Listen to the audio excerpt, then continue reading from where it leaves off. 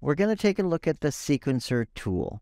It allows us to basically change any properties over time. Properties are things like, for example, on our post-process volume, we have the different colors, saturation effects, and how strong it is. Or maybe in the case of our barrel, whether or not it exists, the color of the light, and if our special effects is on. It also includes things such as our location, rotation, and scaling. What we're going to do is take our post-process volume and slowly desaturate our scene. So rather than going on or off, we're going to do it over 2 seconds. Inside of our content folder, I'm going to make a new folder called Sequences. Inside of our Sequences folder, I can right-click in the content browser, go to Cinematics, Level Sequence.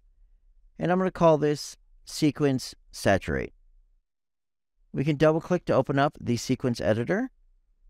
It may dock down at the bottom. If not, you can dock it wherever you'd like. If you've used a non-linear editing software before, this may look familiar. We have some tracks on the left, which are the items we're going to be working with, and on the right is our timeline. And along the top on our toolbar are all of our settings. We need to add the post-process volume because that's what we're going to be working with. We can select the post-process volume in the world, add the track, select Actor to Sequencer, and add a post-process volume. That's the one that we have selected. Or we can find it in our list, or we can drag and drop it right in. You'll also notice there is additional items we can add to our track, such as the ability to create a cinematic using a custom camera. Maybe we're going to sweep through the level or something else like that. Inside of our post-process volume, we want to adjust the value of our saturation in our color grading. If we scroll down, we can find color grading. We have a global section, and we have a saturation section. Right now, it's currently disabled. I also want you to make sure that you remove your material post-process that we added to this if you're going to do this, because they will conflict. We're going to adjust the saturation built in to the post-process volume. Now at this point, we can use the keyframe button on the right to add these properties. So our saturation, for example, could be added directly, or we can click on the Add Track button to the right of the item, find what we want. For example, this is a transform. Not really useful for post-process, but maybe if you wanted to move the barrel. But we have settings, color grading global, saturation. Now right now it's set to 1, so everything is set up to be colorful. We need to add keyframes where we want to start our value and where we want to change our value. You can think of keyframes as points of time holding certain values, and over that time, we will adjust it. We have auto keyframe turning on. That means whenever something is changed, it'll go ahead and pick up the change. But we need at least one keyframe to start with. At 0 seconds on our timeline, we'll go and add a keyframe. It's at the value of 1.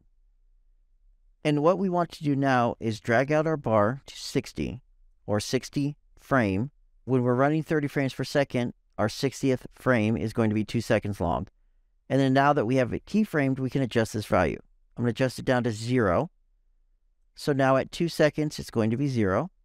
And you'll notice our values on the left will adjust. So it's going to go from full color to desaturated over 2 seconds.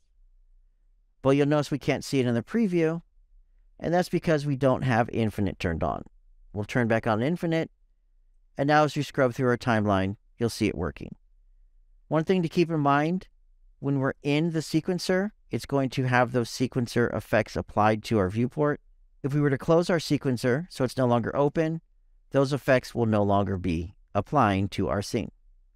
Opening back up our sequencer, we can drag our red bar over to 60, so that way our sequence will be exactly 60 frames.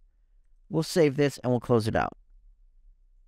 Now we need to actually play this inside of our project. We can drag it, and no, we can't. We can't actually apply a sequencer directly inside of UEFN. We need a cinematic sequencer device. If we go into the Fortnite folder, under Devices, we can look for Cinematic, and we can find the cinematic sequencer device. I'll drag this, drop this into my world. It's going to ask me which sequence to play. We only have one, our saturate. I don't want it to autoplay, and I don't want any of our settings changed.